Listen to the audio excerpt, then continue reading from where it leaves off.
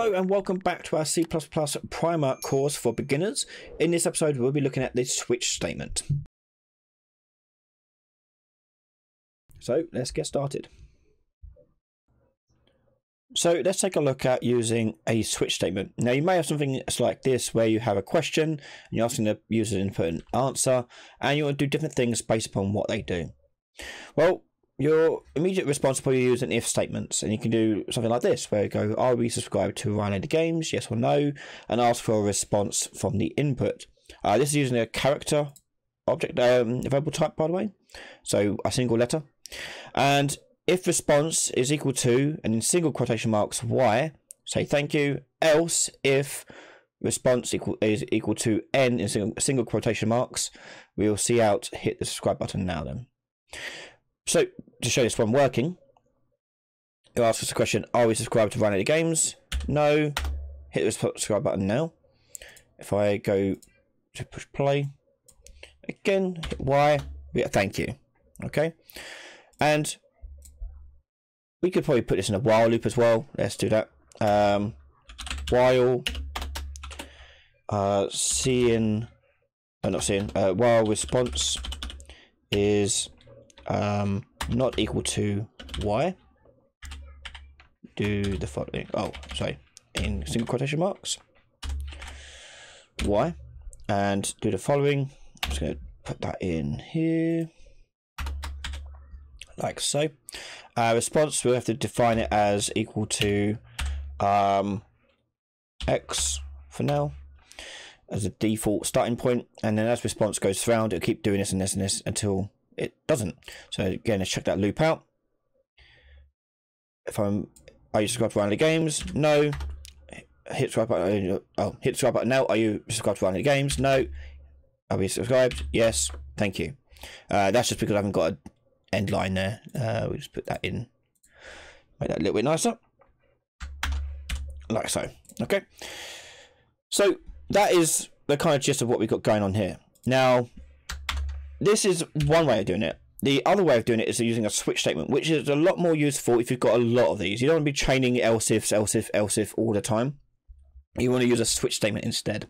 So let's see what this looks like as a switch statement. So I'm just going to make some space here and put in switch and then type in the variable that we're switching with. In this case, we're switching with response.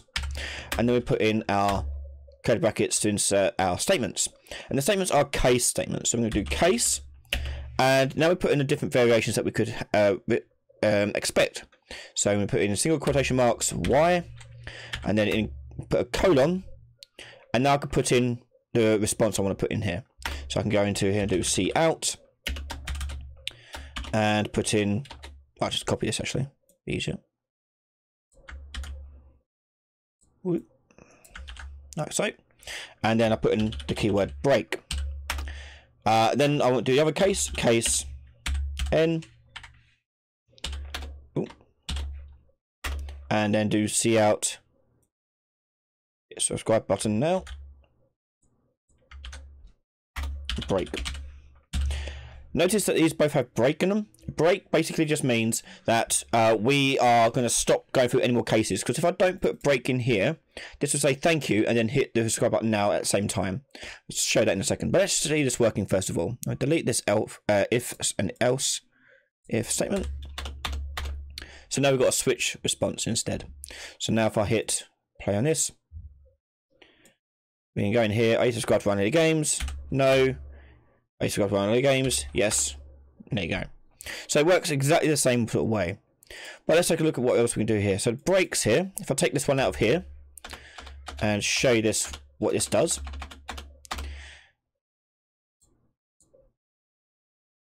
If I go into here now and push Y, it will say thank you and hit the subscribe button now.